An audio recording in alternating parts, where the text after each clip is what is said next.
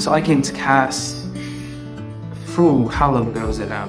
It must have been, I'm trying to do the maths in my head, about 2008. I started in year 7. So I remember coming in doing my, the test that you need to get in, not test, but you know, the paper you need to get in the hall with what, 100 and how many people, and then, yeah, very, obviously, exceptionally grateful to be able to get in. I remember Rita was sort of, you know, we got on really well, and yeah, as the process went on, it was amazing. Started, I think, with one of 7 or 8 in our year at the time. And yeah, I was here all the way through from year 7 up till year 13, finished in 2015. And yeah, it was amazing. I loved every minute. I can't speak of it high, and I now sort of evangelize about it wherever I go, which is a nice thing to have about school. You know, it's the things that make CAS, and that probably still make CAS is that, I guess, the sense that you are an individual, right? And you're treated as somebody completely unique rather than being boxed and pigeonholed. And I think, you know, seeing so many friends of mine who work at different schools experience the opposite, where they're sort of, you know, forced to move with the times or move with the status quo, whatever people around them, their friends, their teachers thought they had to be. That's the opposite here. I think one thing that was all through everyone I knew in my year and in every year, to be fair, was the sense that you were treated completely as an individual, and whatever your needs were catered for. And I think, yeah, I mean, I'm incredibly grateful for that. The amount of things I got to try, the amount of fun I got to have, the amount of amazing projects, Namibia, camp, all the trips we did, the amount of, I mean, when I think back to it, how amazing it all was, given that so many people in so many schools never get the chance to have that kind of experience. And so I can only be exceptionally grateful for all the teachers and the setup here, because I don't think you could have this setup anywhere else. And I think it's a testament to the incredible history of 125 years, building this ethos and embedding it into the soil of the fields to the point where you can't help but be part of that and experience that when you're here. Yeah. There's no desire to leave when you're here. I think that's one thing. You just feel like you're home, and is the extension of home, rather than it being somewhere that you know, I obviously can't speak for all children, but somewhere where you dread to go, or a place which you have that I guess, that unattraction to. And I think in most schools you don't really feel that secure and that safe, and here you definitely do, which is amazing. And again, I don't think it could really be replicated anywhere else. I think it's a very unique King Alfred thing, and I think everyone who leaves says exactly the same. What was it like coming in year 7 when there were students who'd already been here from reception? I'm kind of interested. Yeah, no, it was such a long time ago now. It's weird to think about it. I think it had its challenges, of course, because you've got friends who are already set friends. You've got groups in definition. I think a lot of, you know, when most people start in year 7, everyone's on that, oh, we need to all make friends and join in thing. And I think that wasn't the case by definition, right? You have people who are already friends for 10 years, 11 years, sometimes since they were little babies. So I think, yeah, it was definitely a challenge in some respects, but then also everyone was so welcoming and brilliant, and I found friends really quickly. I think all of us did. Every single person came in, slotted into, and that's partly why they were, I guess, chosen, because it was easy. It didn't feel like we were different to anyone else. It kind of, yeah, it from day one felt natural, felt like home. And I think, yeah, again, that's part of the spirit in this place. It's very welcoming, very open to people, and as such it wasn't that much of an adjustment, even though of course it was a weird thing, I guess, starting school with people who'd already been at school with each other, of course. What did you do for GCSE and then A-level? What are your subjects? So let me think, right, I did for GCSE, obviously the main ones, I think we did English, what did we do? English, I did social science, history, music. Yeah. It's really weird thinking back. IT, the IT with Kat, it was literally just me. I remember doing IT GCSE. I did a couple of others I can't even remember. But I did 10, 4 stars, 5 A's and a B. I just remember that, which was pretty decent. And then A-level, I did music tech, history. It's so weird, you just forget. Music tech, history, English, and politics, and one more I can't remember.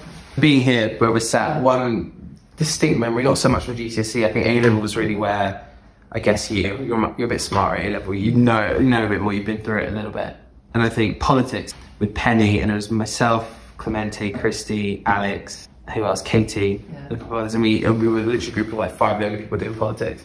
And it was amazing. It was literally the most fun thing in the world. I remember we come up and it was, what, 2-3 sessions a week in that little room, just the 5 of us. And again, it was such a cast thing that it was just us 4 or 5. We'd bring snacks from like Sainsbury's, we'd like, you know, go down the road and get stuff, bring it in. It was just so much fun, and we became like this little group and this little family, and it was this weird coming together with people, but it was honestly one of the highlights, I think, of school, thinking back to it in terms of the sort of academic time. And yeah, again, you can never have that. A group of 5 of us studying politics for a year together. And yeah, it was a joy. I think that's one thing.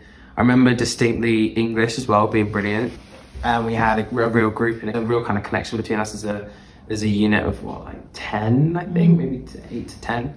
And yeah, that was great fun. It was all fun. I mean, it's weird thinking back. And I can't remember too many details, it was so long ago, but I just remember it was just a great fun time. Yeah, and like to think about my GCSE and A-levels as being a good experience is much more, I think, than most people can say. Especially when you leave, you hear people's experience of schools. It's definitely not like that for most. No, I loved it. I literally loved coming to school. There was not a day that I didn't enjoy being here. And also the day that I didn't enjoy being here actually like in lessons, which again is a very rare thing, I think, most times you go to school. And it's about being, obviously, of course, it's being with your friends and doing fun stuff out of the lessons and the class time, but actually that was so pivotal to it, I think, because we all enjoyed it so much and just had a great time. I think, yeah, I must have been 17. I'd applied for my uni stuff, but Julie was obviously leading on careers and still probably is, as you were saying, to a degree. We did all our university stuff, the work experience in year 10. It got to the point in year 13 where obviously we went to apply and do that whole process, UCAS and everything else. And I just had this thing, and I don't know how well favored this would be here, but I had this thing where I just felt as if uni was just going to be the biggest waste of time. I just knew, I had this instinct that it was just, this is not for me. And still, I'd applied, I'd done the process, got into King's College, which was my #1, studying digital culture, which was a degree. It was, again, it's a degree that you want to do when you don't want to do a degree, you know. It was kind of it was the first year they were doing it, it was different and so on, but I just, again, had an instinct that it wasn't quite right. So I tried, I said, okay, let me just see if there's anything else I can do. And a friend of mine, Noah, he had done work experience, I think, at Vice in year 10. And I just remember Vice being a company that I thought, okay, they're cool, they do good stuff. Let me just see if there's anything that, I didn't know what they did really, I just knew they made good content, they were cool, that was always a thing, right? Vice is cool, back in the day. But I remember saying, okay, let me try and see. And he had all these emails, he had about 20 emails on a thread. And I remember seeing it and said, no, do you mind just like forwarding me that thread? So I said, yeah, cool. So he sent me the thread. And so I made an email basically saying to everyone on that email thread independently, and I said to everyone, just email 100 emails, you'll get 2 back and that's all you need. And I remember emailing them and saying that this is me, this is what I do. I'd love to just come in and have a conversation and learn a bit more about what you do at Vice. And it's just, yeah, suss it out and get some advice more than anything. So I hit out to 20 people, got 2 back, went in to meet them, I think the following week. And I met a guy called Ian Richardson through Emilia Abraham, who was the one who replied to me. Ian was the head of the agency there, and he said, would you like to come and do work experience? I was like, yeah, of course, we'd love to. So I spent my whole summer, I went to Glastonbury that weekend, turned 18, came back, and then spent my whole summer there, which was amazing. And then went off with Ian after that to go start the agency over at Lab Bible. And so yeah, it was funny just being here in that like should have been revising for politics, and I wasn't doing it. But sometimes these things need to be done. And yeah, see, that was probably the most pivotal moment, one of the most pivotal moments of my whole life, because if I'd never sent that email, I'd never have got, I guess, the option or the experience to then leave uni. When I did, just to finish that story, I dropped out of uni over that Christmas. We had a Christmas party after that summer, and I just remember being there at Vice while I was also at uni. I was at Vice every Friday, uni for the 4 days, and just hated uni. It was a horrible experience, awful. Such a waste of time. And I just remember being there, seeing Vice on the Friday. This is digital culture, and I'm studying it, but the real work that I was doing was the actual thing. It was the real deal. So I remember speaking to Ian and the creative director, and we had a conversation, and they said, look, if you want to join us full time, we'd love to have you. I said, let's do it. Went back that morning then after the Christmas party, I dropped out, sent all the emails about I'm done, and then started Advice after Christmas. So yeah, I think I just had a sense that I'd always been somebody like to get stuck in and do stuff and get on with it more than anything.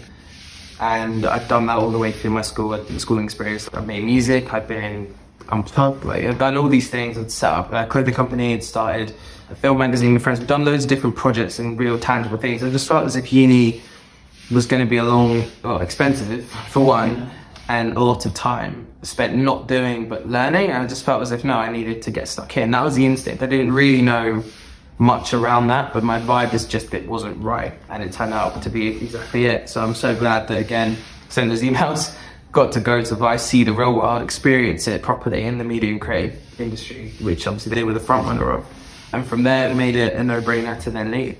And I put a lot of that to this place, really. I put so much of that, the experimentation that we could do during school. You spend so much of your life at school. I think it has to be a place where you can do things and try things and experiment and play, and ultimately have the freedom within the confines of school to start projects, to get on with stuff, to make stuff happen. And that's what we did, and it was incredibly supportive all the way through. King Alfred was everything I wanted to do, and it meant that, yeah, I had the time to try, and ultimately that then helped me to understand that the thing that I wanted to do was that it was create projects, start brands, build things in the creative and social and online space, and that then set me up, I think, really nicely for the future. So I guess from Vice I went to Lab Oval, from Lab I set up my own sort of Gen Z marketing agency called Roundabout. From there I went to YMU, which is a management company looking after like most of TVs, people like an Anton Deck and Holly Wenderby at the time, Reggie Yates, all those sort of people, which is brilliant. I was chief creative officer there for 3.5 years, and then went to start my company called Arcade Media, which is a vehicle really, and it's slightly not hidden, but Arcade isn't the focus. Our job really is to manage the Sidemen. So the Sidemen are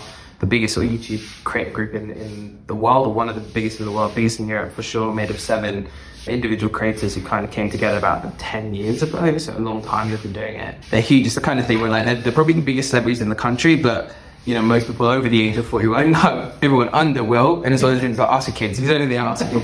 And yeah, they've been an absolute joy. We've launched 3 brands with them, a membership club called Side Plus. We've launched a fried chicken restaurant chain called Sides. We've launched a vodka brand called XOX Vodka, which are all doing really well. And never thought I'd be like running a restaurant chain. That's the power of social, right? You can do these projects and set them up. And yeah, it's been amazing. It's such a fun experience. Crazy, the best thing we've ever done. Coming out of a big corporate entity that was great, but at the same time was corporate by definition. 300 staff, thousands of clients, 5 offices or whatever. Great, but you by definition have the people challenges, you have the corporate struggles, tensions, restrictions, things are slower, of course. Whereas with this, it's literally just myself, 2 amazing co-founders next to me, and we just have fun and get on with stuff. And it's always about what's the best decision. Any idea, how quickly can we do it, rather than going through the processes constantly. It's been a real lesson for me in speed and getting on with stuff, and so far it's borne amazing fruit, and that's a huge part of that. Of course, the biggest part is the boys and their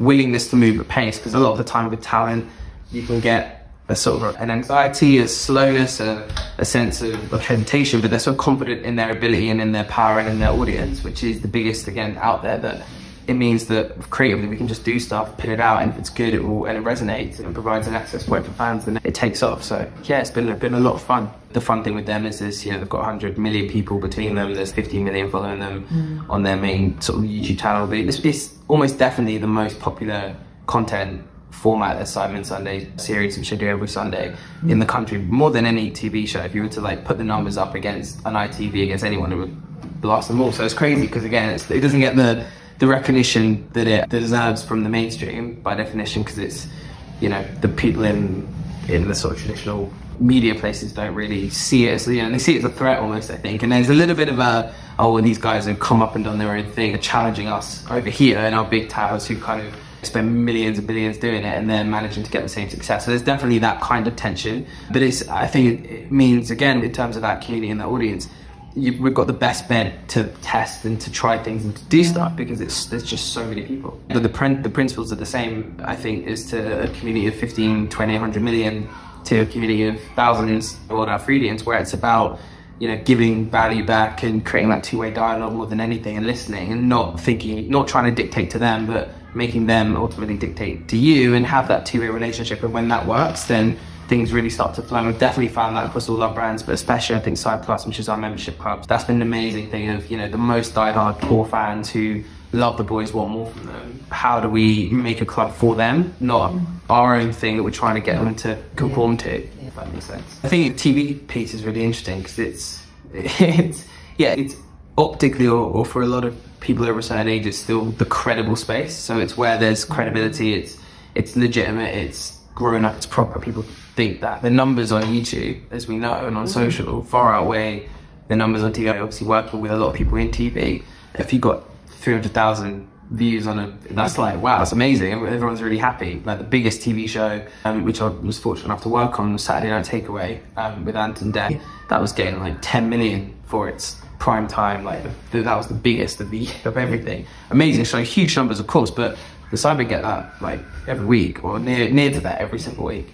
So I think it's interesting that there is still that gap, and ultimately that will change in time as people who are growing up on YouTube and online see that as what's relevant and cool and the thing that people are talking about in the playground, rather than TV, where actually if you went around the whole of Cairns, how many people would even know about the people on TV? Seriously, how many people even watch TV? I doubt many. And I bet if you surveyed them, 95% to nearly 100% would be on YouTube. I think probably maybe 10% would be on TV. So yeah, there's a gap there, but I think that will change generationally as ultimately these guys and us sort of come through the ranks.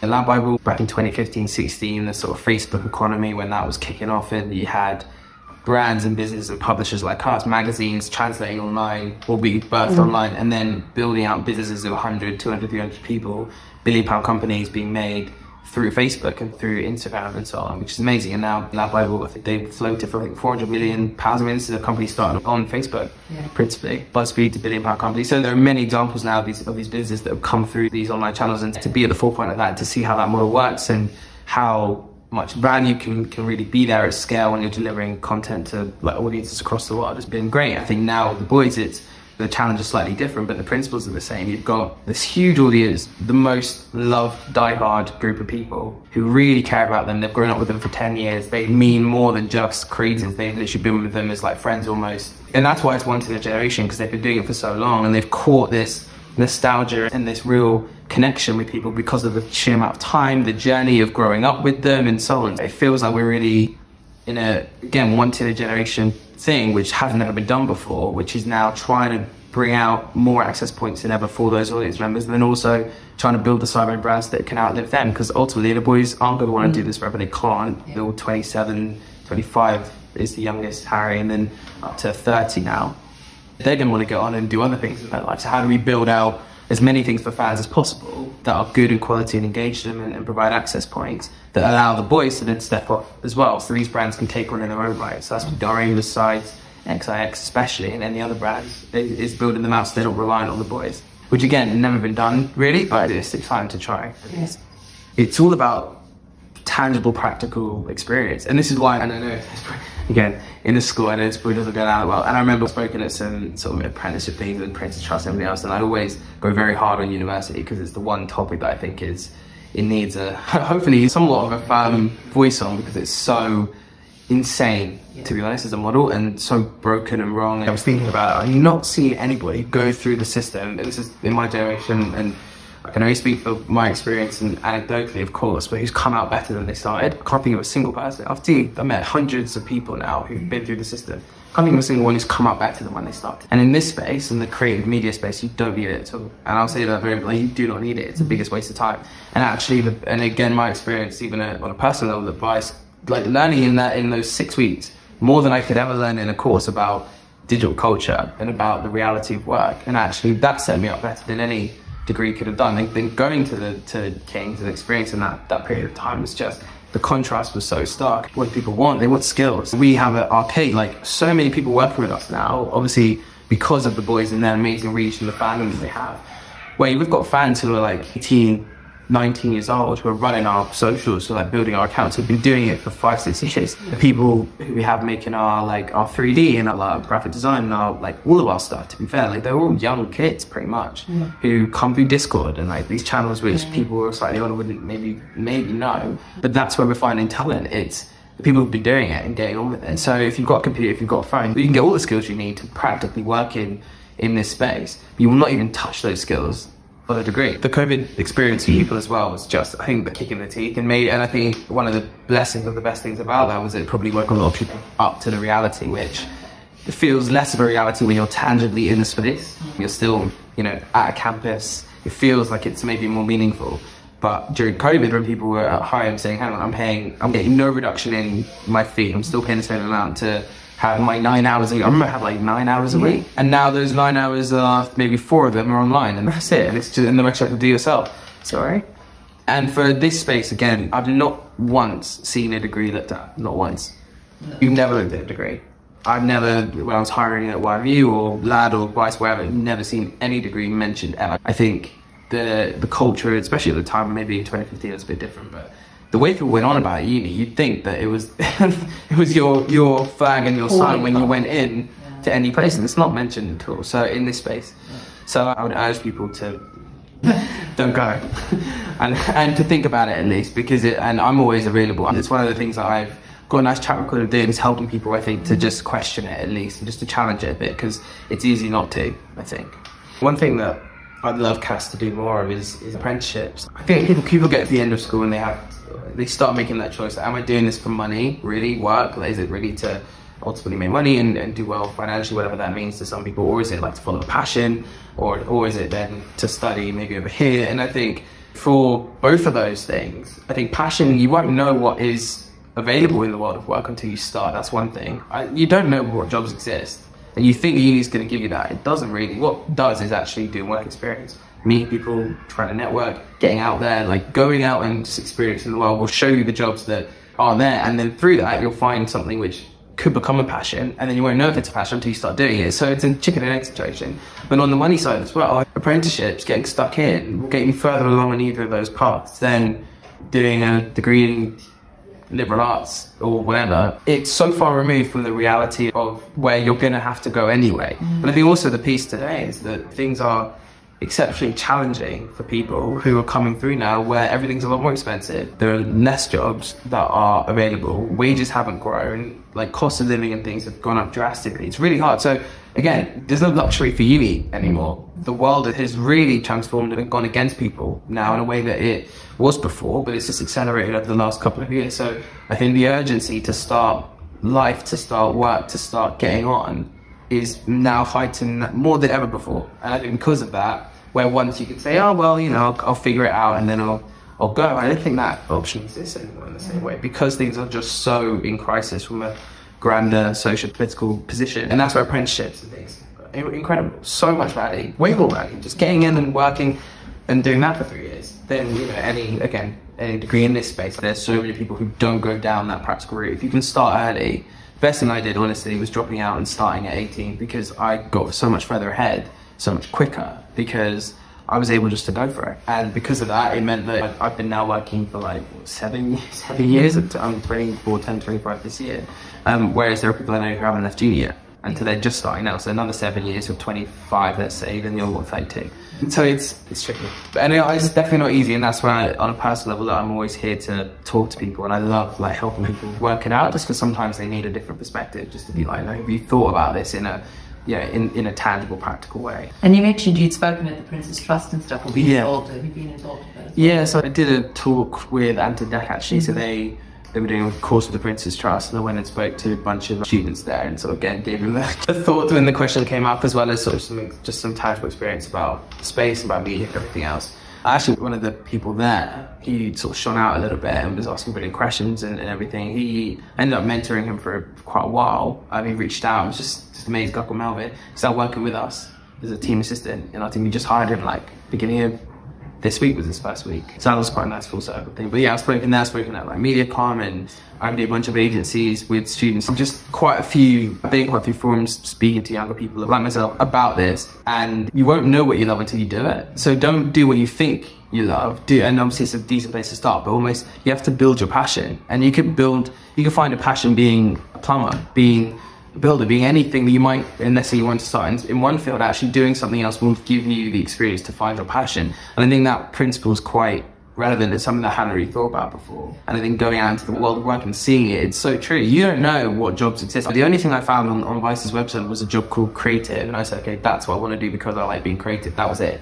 And actually, in reality, there are hundreds of jobs that I had no idea even existed that are brilliant. And so somebody coming up, you've got basic skills or things that you know you're good at. It's almost like following those skills first, getting into something, and then finding your passion through what you're good at, then doing what you maybe love or you think you love, because you won't know that until you start. I think if it wasn't for CAS, I would never have, I think, had the freedom to be so creative throughout my school time. Things like music tech with Dan. I remember we had an AS group of maybe 3 or 4 of us. That whole period of time was brilliant, just experimenting, just playing, like having all the facilities and the resources. I remember also doing Unplugged and all the music stuff we did, all the plays and the musicals, just the whole experience was so creatively driven. I set up my clothing company here, didn't do it for that long, but like was able to have all the people here to do it with, photographers and models and all that, and it was great. And even the resources I remember the music building where with all the Macs and everything else, and it was just an environment of creativity where it was all about expression and making things and creating. And because of that, I had enough of an inkling that that's what I like to do,